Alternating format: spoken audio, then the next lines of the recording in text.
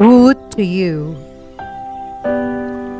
Then he began to reproach the cities in which most of his deeds of power had been done because they did not repent.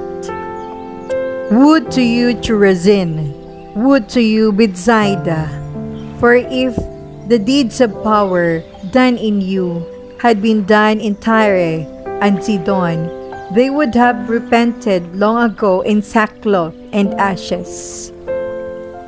But I tell you, on the day of judgment, it will be more tolerable for Tyre and Sidon than for you. And you, Capernaum, will you be exalted to heaven? No, you will be brought down to Hades. For if the deeds of power done in you had been done in Sodom, it would have remained until this day.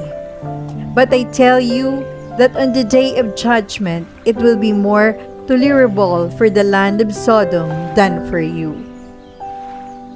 Reflection.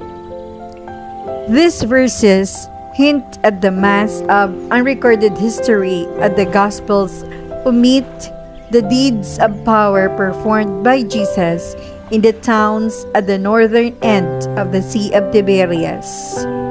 Here were communities that listened to Jesus and saw his miracles, but shrugged their shoulders and sent him on his way.